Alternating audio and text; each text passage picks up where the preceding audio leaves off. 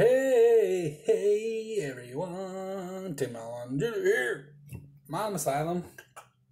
Alcohol. So, I have something today. And this will be my first ever Brandy ever. Do whiskey, some vodka, ciders, beers. Anyway, this will be my first ever Brandy. Okay? First ever. Hold on, I'll be right back.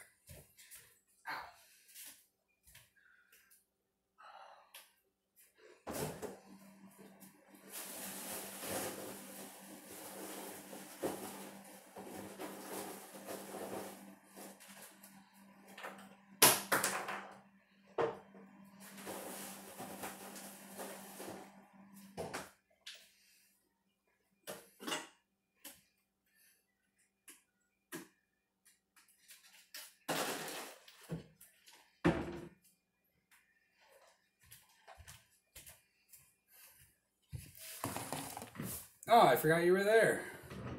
Just fucking with you. Anyways,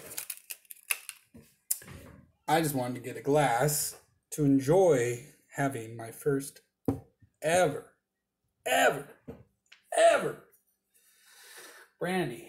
So, she sounds fun. If anyone knows what that movie's from, let me know. Perforated edge. Right where it breaks, so I should be able to. Nope, too strong.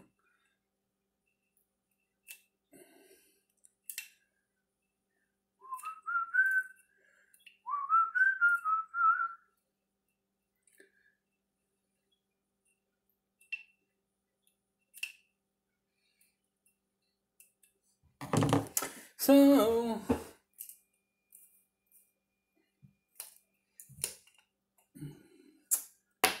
First ever Brandy that I'm going to, first of all, taste.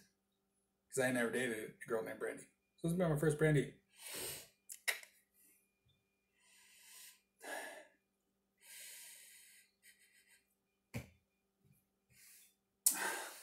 It's kind of like a smoked wood smell to it. Yeah, it's like the smoked wood smell.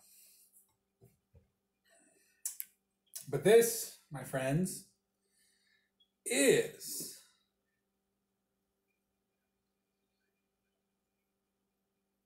if there's no signature, it's not genuine.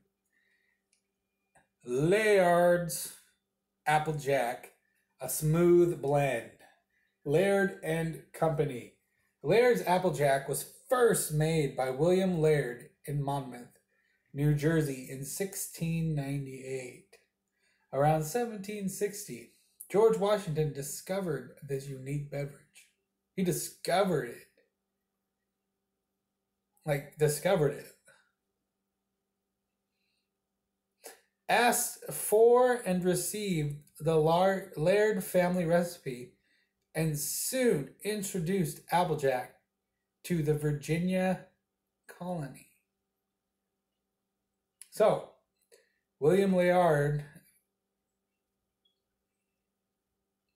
made this in 98.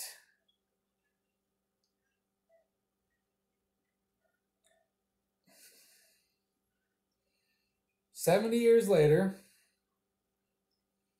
1698 to 1970. So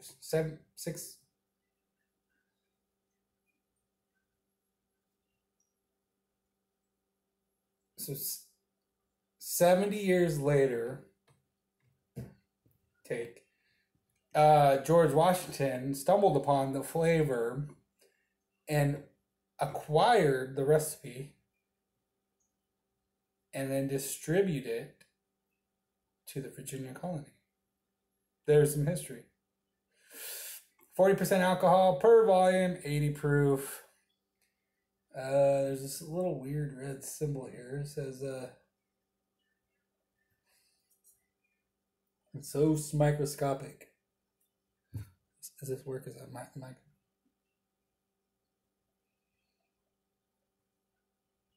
Says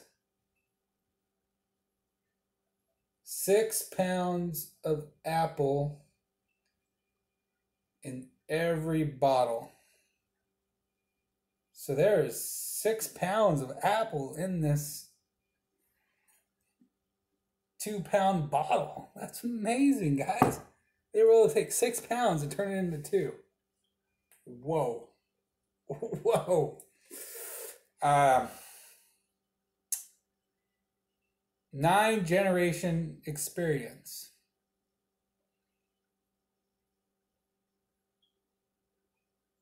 1698.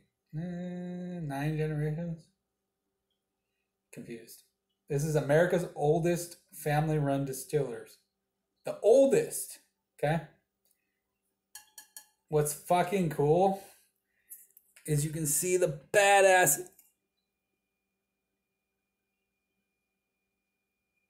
hawk in the back. It's not an eagle, it's a hawk. Definitely a hawk. Yeah, in the between it. Here's what it looks like on the back. Definitely a hawk.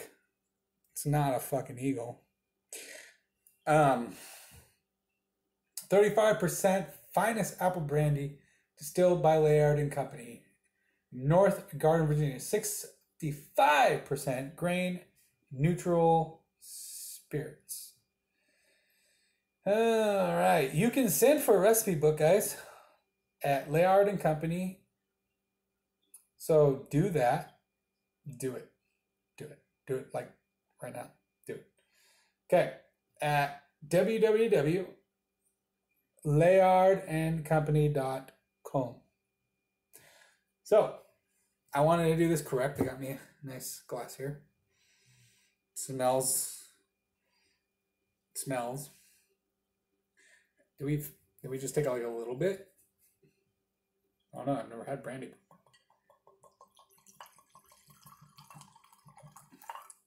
Is that too much? Oh my god. Did I do too much? Fuck. What do I do? I'm lost. Alright.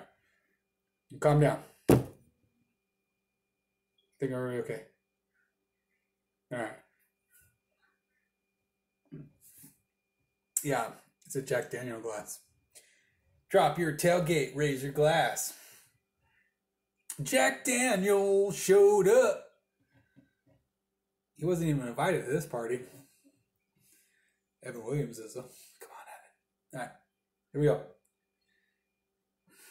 Strong. All right.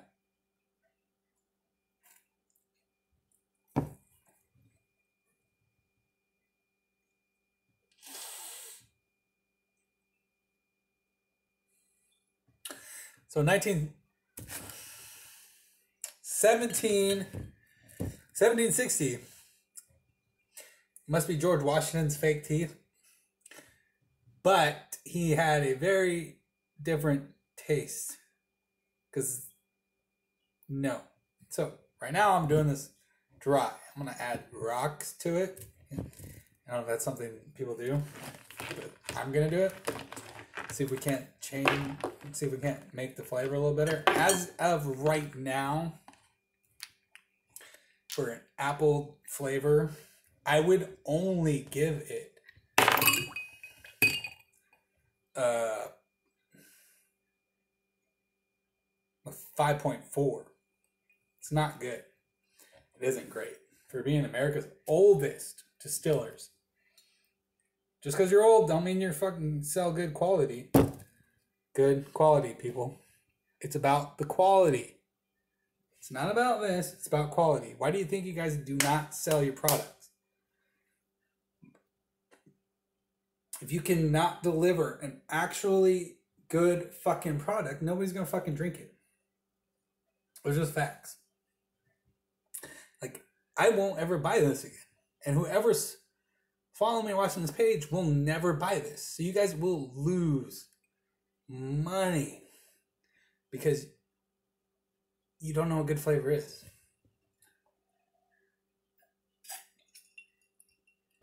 Now, I can appreciate a standard original flavor. But if you're going to create something that I literally can't drink because it just doesn't taste good, what is everybody else supposed to drink? They're like, oh, fuck it, it's alcohol. Meh. Oh, okay, fuck it, it's alcohol. Go drink some fucking Coors where the mountains are blue. Or Keystone fucking Light.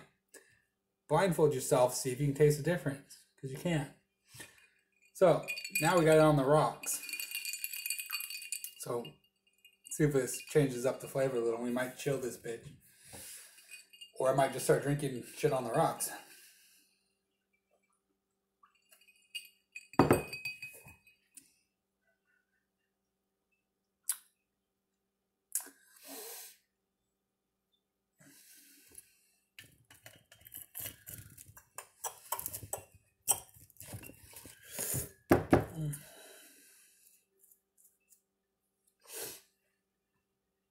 Okay, so their 6 pounds of apples had no flavor in said apples.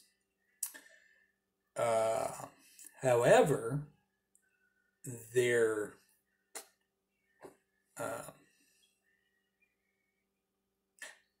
brandy has a lot of flavor.